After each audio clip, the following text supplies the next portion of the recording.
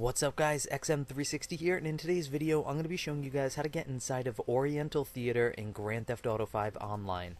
So for those of you who don't know what Oriental Theater is, it's the giant Hollywood style movie theater in Vinewood Hills that has all the stars out on the sidewalk in front of it, just like the Hollywood stars. So it's going to be located right here on the map, and in order to do this you will need a Rhino tank. You can either use your own or use a friend's, or if you're extremely desperate you could try to steal one from the military base, I guess, but you will need a Rhino tank.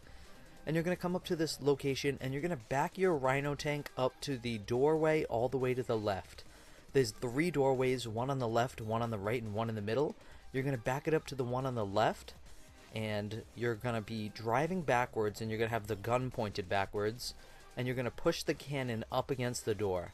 And you want to push it up against the door as far as you can, and you'll notice that the front side of your tank, which is technically the back side, the side that is closest to the door, should kind of slightly be up in the air, and you'll be pushing the gun up against the door as much as you can, and hold the gun as low to the ground as you can so it makes contact with the door.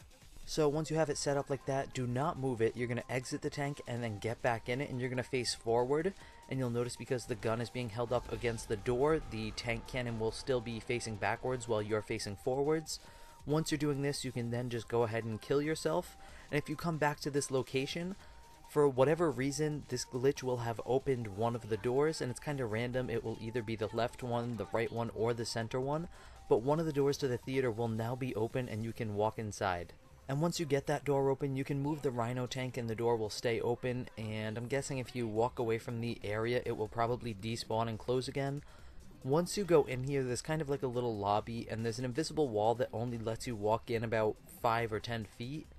It is a little bit annoying because you can't really go very far in here, but it's still a cool little secret area to get to, and I'm not really sure why this makes the door open, but it's a cool little trick to show your friends. And that pretty much wraps up this little guide on how to get inside of Oriental Theater in Grand Theft Auto 5 Online. If you guys found this video helpful in any way at all, hit that like button down below. And if you're new to my channel, hit that subscribe button for a bunch more great Grand Theft Auto 5 videos just like this. And as always guys, thank you for watching from XM360.